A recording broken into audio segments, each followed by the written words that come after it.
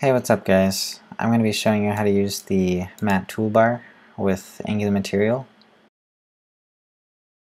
So we're going to get this basic example working on our own blank site. So I'm just going to copy the first example from their site and paste it into my own HTML file. We also need to go in the app module and import mat toolbar module. So with those two changes, we're actually good to go. We should see our toolbar at the top. So there it is, that looks great. Only thing wrong is I think the body has some margin on it. Yeah, so let's go take the margin off the body, it'll make it look nicer. So inside of our styles.css, we're going to add a selector for body, and we're going to say margin is 0. And that'll get rid of that border on the edge. Also, inside of my styles.css, I'm importing this indigo pink theme. So if we want to make our navbar have a color, we can just say color equals primary, and that can be either primary, accent, or warning. Be sure to check out my tutorial on Angular theming, Angular custom theming, if you want to learn more about Angular theming and how to customize this sort of thing. But for now, it's just the blue and pink default one. Alright, so let's see what else we can do to this toolbar to make it more interesting. So if we want multiple rows, the second example says that we can add a mat toolbar row. So we'll see what that looks like on our site.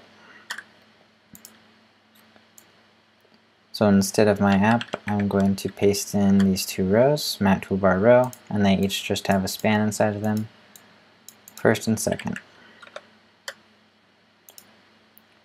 Alright, and then that did just what it said it was going to do, and it made two rows.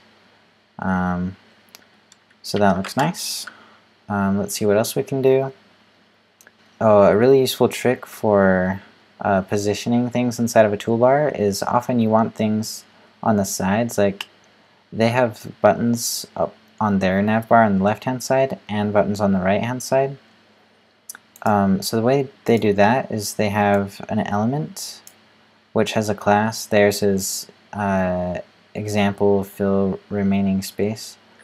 So we're going to copy that element and make sure it has this flex 1:1 auto style applied to it.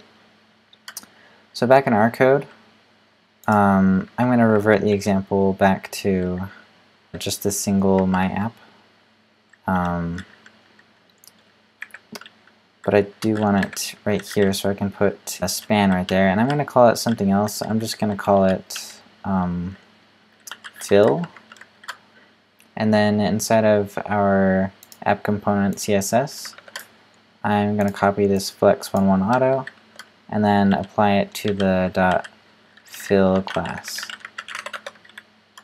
Okay, and then I'm also going to add a button, and it's going to be a mat button, and it's going to say button. For our button to work, we need to make sure we have the mat button module imported as well.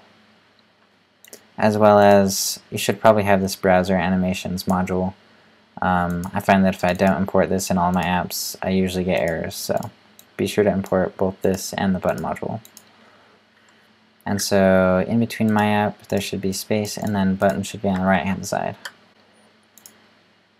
And that's what we see, so that looks great.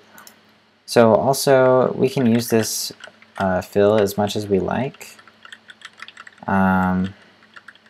So if I use it twice here, and then I have button 1 and button 2, it should equally divide everything. Yep, so then that goes in the middle. So that's a really quick way to make a pretty nice looking layout. Like, that's literally what the Angular Material site does, so that's pretty cool that it's that easy. And then we've already covered this theming part, and we don't care about this last part. Alright, so that's mat toolbars. Let me know if you guys like this tutorial, and be sure to subscribe for more videos like this.